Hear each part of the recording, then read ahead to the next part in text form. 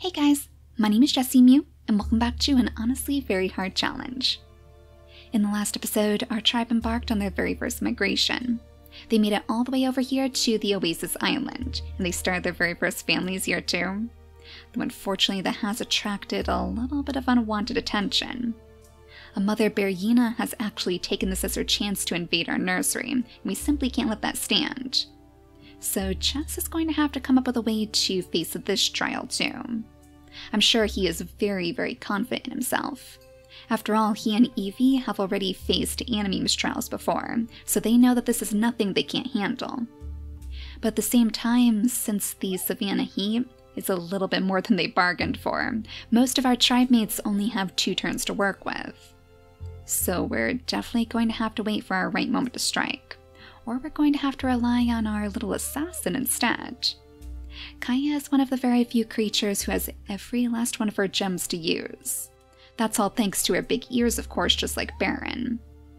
And I'm sure that Baron is watching her very, very closely right now. While she hasn't proven herself in the traditional way, which is hunting down one of these moles for the tribe, she is still very, very quick. In fact, Jess, if we bring you into the grasses, if we have you jump over here, I wonder if Kaya could land another very quick blow. It looks like she can. We'll have her jump over here and just take a quick look at the hyena for a moment. She only has 6 days remaining on her lifespan. She's already poisoned too, and that's going to be a huge advantage for us. But let's have you go ahead and land one more blow, and then as Jess shuffles back into the taller grasses, we'll have you jump way back here with Bandersnatch again. Yeah, I think Baron is going to be mighty impressed with you. So even though you may not have hunted down any moles for him, he might be willing to take you back to his tribe too. I see that he has found a little clown koi in the water as well. It looks like they're very active today, so that's probably a good sign too. I figure he's kind of like the Oasis's little prophet, their own version of the oracles from our previous tribes. His excellent senses means that he can definitely tell if there's danger in their path. And I was also wondering if he would use these termite hills as some sort of sign. Maybe the red termite hills are taken to be a bad omen, and since so many of them are sitting right underneath this tree, he knows that there's trouble brewing. So that might explain why he's enlisting the help of our tribe now. He wants to see if Bander can save his family from the ruin in their path. But I think that Bander is going to want to make sure that his family is kept safe first. Even though he never connected well with this tribe, there's still his family, so he's still going to come back to support Jess. We'll bring him over here so we can clear out some of the grasses, opening up that pathway again for easier access. And as for you, Baron, if you could scoot on back here, maybe you could consult with the fish for us. Oh my gosh, 3 separate clown koi. Yeah, that has to be some sort of sign too. I wonder what all of those fish mean to his tribe. I've noticed that it's going to be a little bit more difficult than we bargained for to get to these islands in the middle. In fact, I'm not even sure if it's possible without some sort of water-breathing skill, so we might have to search the oceans for those special plants. Unless maybe some little fish decides to swim in from the ocean too? We have found water bodies and gills before on Wanderers, so I guess we can only cross our fingers. Now, as far as the babies go, Romeo, I'm sure you're going to want to drag little Coca-Cola away from the danger again. Let's have him scoot back here with Lumina, and then I guess Coca-Cola can go into shadow. We don't want her to set up by the ocean after all. That would just be calling the leeches toward us. So we'll have you sit right behind your mother instead. After that attack, I'm sure the hyena's probably not going to go toward you, Evie. But all the same, it is very, very risky to set up right next to her baby. She probably has no idea that her baby really wants to play with yours, so we'll have you come over here to pick some berries instead. Actually, that would probably be a pretty good distraction for the babies. Distract them with some lunch so they won't be so afraid over this hyena invasion. That should be the last of our turns too. So let's go straight back to this little patch of darkness to see which direction the hyena is going to go in. Oh, attacking us from the front now, are we? Well, only 2 days remaining? Evie, you could actually take down this hyena yourself. How about that for a change? We always assume that Chess is the strongest since he does have the claw, But Evie, even with her 1 in strength, can easily conquer one of Animew's challenges too. So if we bring Lumina down to the shore, she will have to watch for those leeches, of course, but she can at least grab up this meat for us. And then I suppose the kids can toddle right behind Evie, trying to get a better look at the Berryina, I'm sure. After all, this one is a little bit more their speed. I guess the kids might even be the one to stop Chess from harming this Berryina even further. As he comes back to make sure that the danger has been dealt with, he might assume that the baby is another beast to slay. But I think that Coca-Cola is going to stop him in the nick of time. I guess it all depends where the baby decides to wander off to on the next turn. So let's go back to Baron to see if his fish are still swimming around him. Gosh, you have so many fish back here. Well, it looks like Kaya could probably spend an extra turn digging up this root for you. I'm sure the extra food would be very much appreciated. Then you might as well lead Bandersnatch deeper into the grasses too. Let's see if we can find your true family. Well, it looks like we have some extra little fish down here. I guess Bandersnatch could probably take care of that. We'll bring you over here to do a little spot of fishing on the next turn, as Baron creeps over to that berry bush that I saw. This must be his own personal little berry bush. Maybe this tree is actually his and his alone, his own special place to connect with the deities and where he can see their visions. He'll call Kaya over too, of course, even though she might not have a mole to offer up to the elders of his tribe. He knows that there's definitely something special about her. So let's go ahead and skip the day again. We'll go back here to the baby Berryina to see if he'll stay with our tribe. Did you just go charging straight off into the ocean? Oh my gosh, little one. I hope he's just over here on the ports. Oh, baby Berryina, what are you doing? Drowning yourself in the ocean after your mother has passed. Oh, surely he's just going after those fish. I didn't realize that the Berryinas were actually attracted to the fish too. Like, that's kind of how they act toward the bunnies. But since we don't have any rabbits running around, I guess that's their main source of food. Well, Evie, there's not really very much that you can do right now. And I'm sure that you are very, very worried about this poor little baby. He must have been frightened by Chess, actually, since he did seem so bent on chasing him away. Oh, your daughter is never going to forgive you for that. She really wants to make friends with this little guy. And I would imagine that Romeo is probably feeling a little bit jealous about that too. After all, he was the one fishing for her attention. Well, one thing's for sure, Lumina, we better get you away from the ocean. Let's have you scoot on up here so you can try to reconnect with Kaya. You can let her know the good news since the danger has passed. And since we saw the fish go this way, I wonder if maybe Evie would follow them too. As long as we keep this area lit up, hopefully the Berryina is going to be able to make his way back to the shore. I think she would probably be okay if she settled down on this tile, but any deeper is sure death for our tribe mates. They won't be able to pull themselves out of the water fast enough with only 2 turns. Though that being said, sitting down in the shallow portions of the ocean might be a good way to cool our creatures down. Maybe that's worth investigating further, as long as Chess is nearby to help pull you out if you need it. We'll have to see if we can crack open one of these termite mounds too. Not by you, of course, Lumina, with your spiky body. We don't want any repeats of Kingsley's situation. But trying to scoop up some termites might be a good way for our stationary creatures to spend their time. Now let's have Baron go ahead and grab a couple of extra berries over here, as he clears out the grasses right around his little home. I suppose Kaya could probably help him too. We'll bring her over here, next to his very own permanent nest, in fact. Yeah, this is definitely his home base. He has a perfect little nest to rest his head at night. And it looks like that mole is back too. Oh, Kaya, maybe we can actually set up your own little test on the next turn too. That way Baron's mind will at least be at peace. And maybe that'll actually call some of his old tribe mates out of the woodwork as well. Hopefully we'll see some more wanderers spawning pretty soon. Let's go ahead and leave Romeo right there as we skip the day again. And see where that poor Berryina is going to go. Oh, you poor thing. I wonder if he's actually stuck in the water?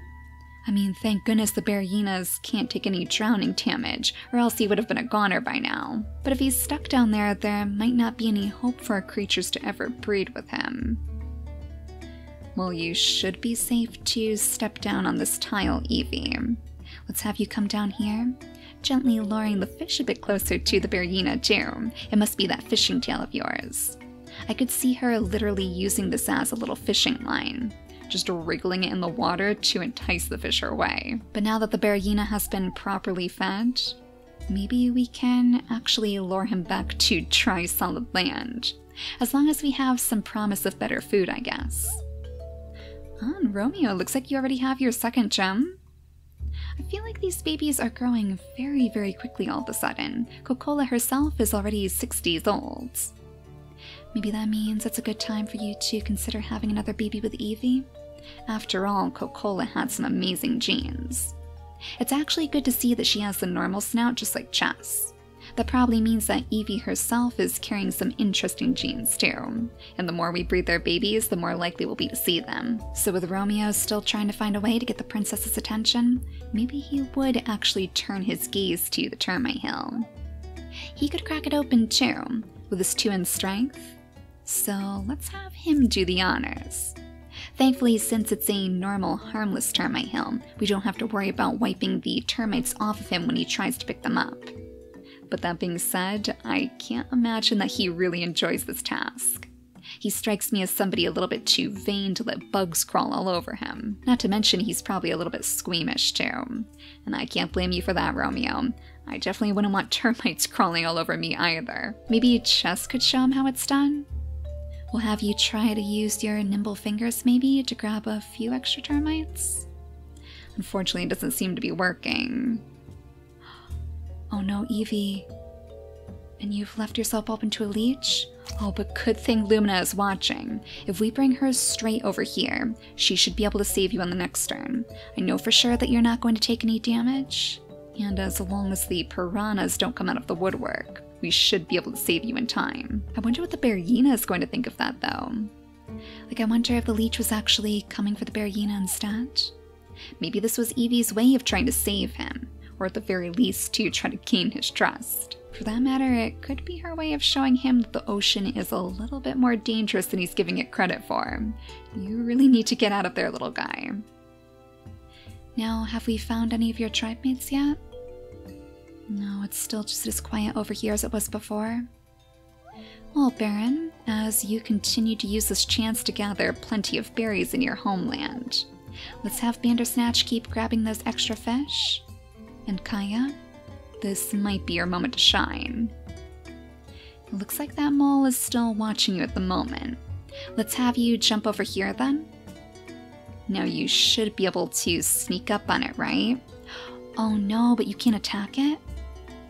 I almost forgot. You need to be a little bit stronger to take down one of these moles. Oh, this is a strange situation indeed. Baron knows that you have so much potential. You proved that with the bear hyena, but moles are what his tribe favors. I definitely feel like his tribe would be very strict on traditions, so this reason alone might be why they're not coming out to greet us. Well, let's go ahead and skip the day again, and we'll pull Evie straight out of that water, because unfortunately the leech has definitely bitten her now. The bear hyena has grown up a little bit too, and he seems to be very concerned for her safety. So as we move Evie back onto dry solid land, we'll have Lumina go ahead and pick the leech off of her, lick her wounds, as the stag mole goes skittering straight back into its burrow. Oh, poor Kaya. You are definitely not used to the feeling of failure. Ever since she took it upon herself to make her mother proud, she's only ever known victory. So to fail so clearly in the eyes of this tribe has to just be tearing her apart. I'm sure she would probably try to find another mole for her troubles. So maybe we'll have her go deeper into the grasses again. If we have her come around this way, in fact, she might even be able to make her way over to the other side of the stream. Let's see what sort of mysteries are waiting for us there. We'll bring Baron down to his nest so he can light the path for her, because I know that he still wants to see her succeed. And how many fish do we have down here for you to pick up, Bandersnatch? Oh my gosh, fish after fish. So many fish that he's actually unlocked the fishing tail for us too.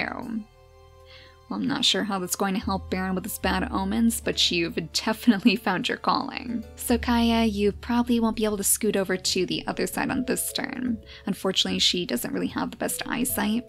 But we can at least set you up right here, and we'll just be extra cautious about the leeches. Now let's have Chess rush over to his mate's side. He must have heard the commotion.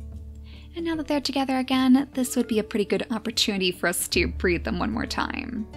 So go ahead and clear out the grasses around you, gather up that extra nesting material, because unfortunately Romeo has let that nest go to waste.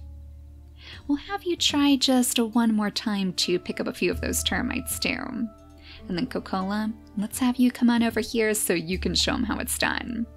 I'm sure that she wants to get in on the action now, so I guess in a way your plan has kind of succeeded. Though she doesn't really see you as the cool and capable heartbreaker that you think you are, so you still have quite a bit of work to do. Actually, wait a second. Are you floating right now? Romeo? Is that because he was on the nest before? Okay, so it seems like Romeo has a few superpowers of his own. How on earth are you doing that? You don't even have the wings. Maybe this is something that Baron would want to see.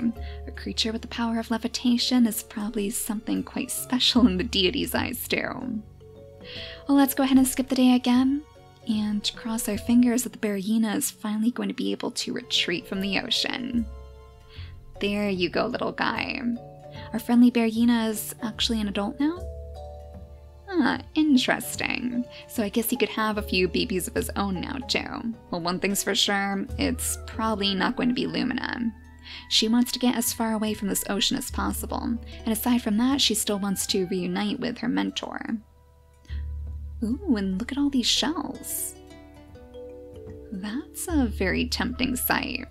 I wonder which one of our deities laid those out for us. Either the Bound Sisters or the Bandit Brothers. And unfortunately, there's usually no way to tell until it's too late. The bandits are very, very good at hiding their mischief. Well, I guess Bandersnatch would probably want to come down this way anyways. We have plenty of coconuts for him to crack open too. So if he's getting a little bit bored of all of these fishy snacks, he can just rest over here to crack open some coconuts instead. Now Baron, I'm sure you're probably going to want to lead the way. Let's bring you over here so you can jump onto dry, solid land and lead Kaya over to the home of your tribe. You know, I wonder if this is actually where his tribe is settled down. I just noticed that these ports over here seem to be leading back toward the burning savannah. So maybe that's where Baron's tribe came from. It could also be where they escaped to, though, if they couldn't survive the oasis anymore. So what these two find out here will be very important to his story. So come on over, Kaya. You don't even have to get your feet wet this time. We can bring you over here so you can settle down right between these two cacti plants and sniff deep into the grasses to find some more moles. It kind of seems like the opposite on this side. Instead of tons and tons of termite hills, we're just finding cactus plants absolutely everywhere. There are a couple of little berries up here though, right up against the water side. So I guess that might be a good place for a Bandersnatch to settle down, as long as we can tear him away from his new coconuts. Now let's actually get you away from the water, Lumina. We'll have you come on up here so you can try to track down that pathway again, because it looks like things have gotten a little bit harder for you to see in the meantime. Maybe Chess can come up here to point you in the right direction? I guess he probably remembers hiding out over here, and this was the last place where he saw Kaya too. So he'll help you along, but he's not going to go with you. He has a family to protect after all. I suppose Evie could try her best to lead the Berryina back to the Heartlands if she comes on over here and grabs some extra berries for her troubles. Now Coca-Cola, can you possibly stick those nimble fingers into this termite hill and actually find us some food? Oh, these termite hills are so difficult to gather from. I really wish that we had been able to keep the sticky tongue. Well, maybe Mist will bless our babies yet. I still feel like there's probably a pretty good chance that Bandersnatch is carrying it, along with Lumina too. I wonder if we start a family between these two, if we would have a better chance of seeing it. Or for that matter, if the Berryina was a little bit love-struck by Lumina, maybe he'll decide to follow her down the path too. I suppose that Berryina snout could be another very good way for us to pull some of those unique traits out of their genes. But one more time, let's go ahead and skip the day again and see where the Berryina is going to go. Oh, it looks like he went straight for Evie. I wonder if he's trying to protect you. He must know that you have another baby on the way, and I guess he was grateful that you pulled him out of the ocean. So Princess Coca-Cola might finally get her wish. It looks like she's going to have plenty of time to spend with this little Berryina. And it also looks like you two may have lost your chance to get your hands on those termites.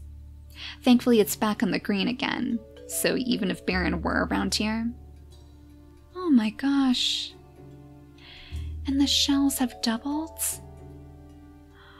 Oh, Bander, I don't know how you can possibly ignore this. We'll let you go ahead and grab one of those coconuts, but then it's gonna have to be time for shells. Yet there is definitely some kind of spiritual connection to this tree. Not only is it the perfect place for a base, but we have tons of food here, and it seems like the Balance sisters are very invested in it too. So you're probably used to hearing messages from all sorts of deities, not just to Animeme and her Berryinas. Well, Baron, one more time, let's go ahead and sniff around. Can you sense any of your old friends out here? It really does seem like they may have all moved on. Maybe they were all too afraid of the omens that you saw, and they thought it would be best to just pack up and leave. But in the process, they even left their own little oracle behind. So this is probably a very heartbreaking revelation. His entire family is gone, and all he's left with are these strangers. Soon to be one more, in fact. Let's have Lumina try her best to follow on the trail of her mentor. Though with her poor eyesight, it's going to take her just as long to get there. Maybe it's a good thing that Bandersnatch is currently being distracted by these shells. Maybe that was even the deities doing too. The Balance sisters themselves are hoping to watch their family grow. Since they do technically come from different branches of the same family though, we will have to watch out for sick babies. There is always the potential that even if we do see the sticky tongue, they might not survive long enough to use it. Now I feel like Romeo has probably gotten himself pretty frustrated with this whole termite thing. I think he's about ready to call it quits. But he still has to find a way to impress the princess somehow. So maybe we'll bring him off in this direction? Now that he has a second gem, he's not being watched quite so closely by the adults, so that means he can roam a little bit further away. He found a root over here too, and since Kaya's nowhere to be found... Oh! There's a little crabbit over here? Well, you're awfully far away from your stash of shells. Oh, how interesting. Yet another sign. Yet another sign from the ocean. Well, I'm sure that Baron is going to follow you. Maybe the crabbit will even lead him toward his family after all. But since the princess still clearly has no interest in Romeo, he's gonna have to find something much better than termites. So in the next episode, we'll see what he can find in this giant stretch of darkness that spans all the way around the oasis. All the way up to the Deadly Hills ports, in fact. Right next to the rapids. Do you think he would be brave enough to try to find a place to cross into the oasis? I'm not sure. Like I said before, it seems like this deep ring is going to prevent us from swimming there at all. But I suppose he could be the one to try to find a water-breathing plant. Now that would be something special. If he could find a way to ensure a safe passage to the very center of the island, I don't think that anybody would be able to ignore him then. The only question is that going to compete with his laziness? I know he has a big ego and a huge desire to impress the creatures around him, but he also prefers not to get his paws too dirty. And as for you, Baron, in the next episode, we'll see what becomes of that crab in the distance. It seems to have skittered away. Closer to the water, in fact. I wonder if maybe he'll even find another stash of shells down here too. For that matter, there's always a chance that one of your tribe mates got stuck in the ocean. Maybe they were abandoned on their journey back home as well.